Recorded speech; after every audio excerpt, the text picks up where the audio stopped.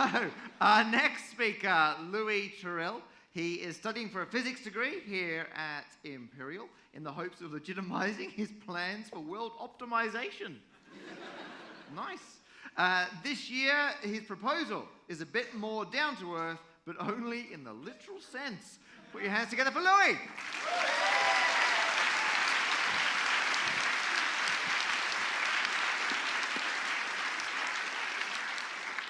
Good evening. My talk is on shark attack prevention, by which I mean preventing attacks on sharks. I'm aware this may come as a surprise. I'm sure all of you will probably have seen the latest viral video about some gadget intended to protect surfers from sharks. If not this one, then maybe one of these. You get the idea. There are a lot of these devices out there.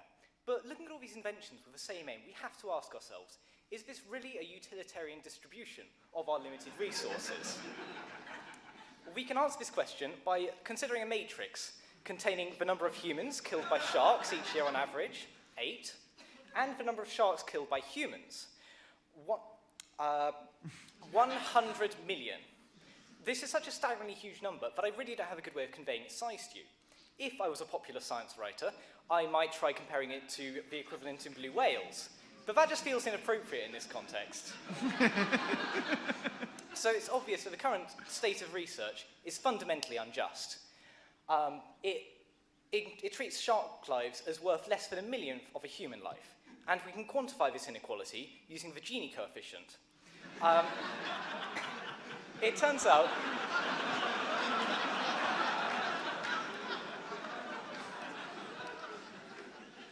that this distribution of deaths is within a millionth of being as unequal as is mathematically possible. So, what can we do to help the true victims here? We can start with perhaps the only research which has been conducted in this area, attaching laser pointers to shark fins with specially designed clamps, which has been done. Unfortunately, it's not particularly practical. Ignoring questions of recharging or repair, it's trivial to calculate the power which would be required to have any impact at all for a metre of water. And it turns out that this would produce so much waste heat that it would cook the shark and anything else nearby. Which would not achieve our aim of shark self-defense, it would just make the oceans more dangerous for everyone. Still, this idea has potential, as most sharks die to being caught up in fishing trawler nets. So giving the sharks some ability to cut through those nets would be very useful. And we can achieve this with well-established existing technologies, such as large blades.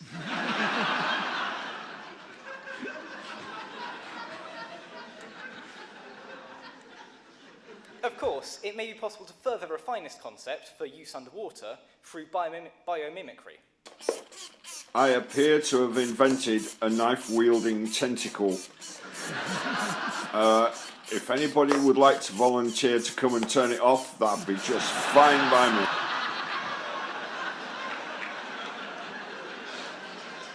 As I said, some further research may be required. Another suggestion I received while researching this is to make the sharks poisonous somehow, for example using genetic engineering, in the hopes of discouraging humans from catching them and eating them.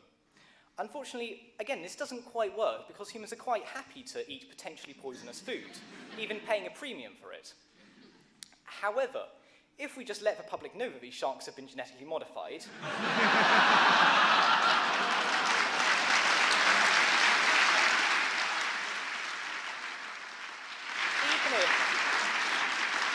even if these modifications do absolutely nothing, people will still boycott sharks on principle, which is exactly the result we're looking for.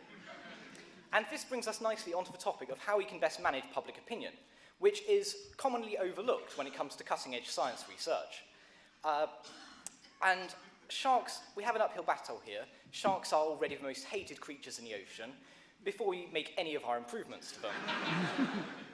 Not only that, as Mr. Boulay previously discussed, there is the issue in conservation biology of survival of the cutest, where animals that are most appealing to humans receive top priority when it comes to conservation efforts. I mean, you've old at the pandas, but these things can barely even reproduce without lots of outside encouragement. That's really the bare minimum for a viable species. And yet we funnel millions into preserving them. So, what can we do about this? Perhaps the most obvious avenue is to look for celebrity endorsements, to try and encourage people to think more positively of sharks. But it turns out that celebrity disapproval, or even outright opposition, could be even more effective. Additionally, there's an intriguing paper which suggests that people have more positive attitudes towards sharks if they live near a large local shark population.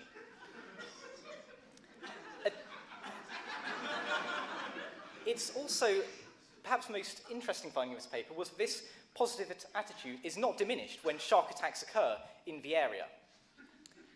In this case, I'm talking about attacks on sharks rather than, attacks by sharks rather than on sharks, just to clarify.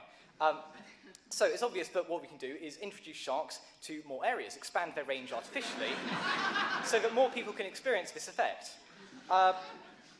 There are a couple of issues with this. Firstly, this would break a lot of different laws.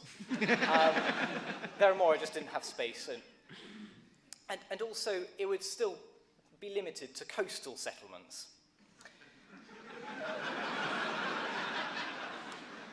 However, we are already going to be genetically engineering these sharks anyway. So, we could include traits from, for instance, the lungfish that would allow them to survive on land.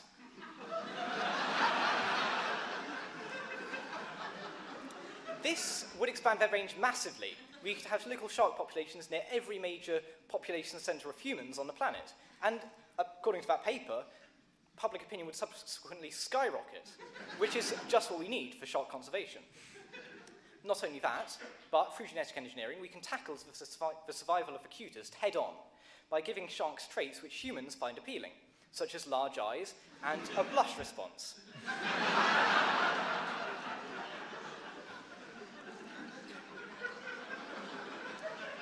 This is the shark of the future. Thank you for listening.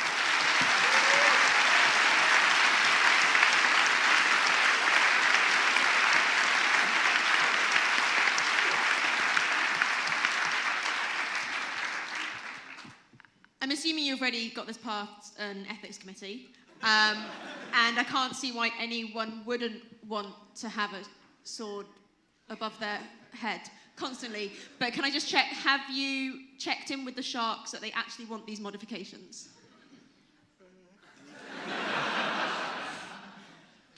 That's a good question. I can't see why we wouldn't, really.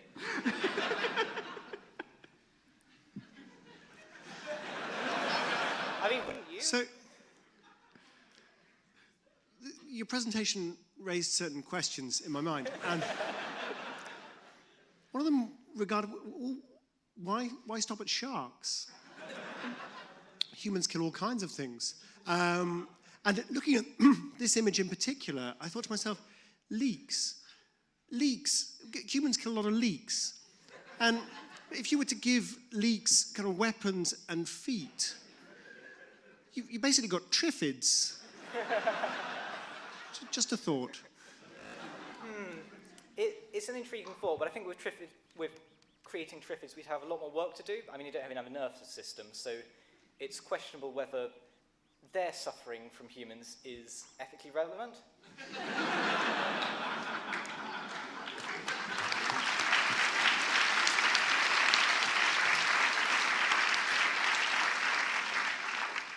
But that is another option, actually. We could just engineer the nervous systems out of all the animals on the planet, so that...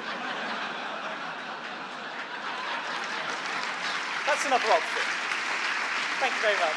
Louie!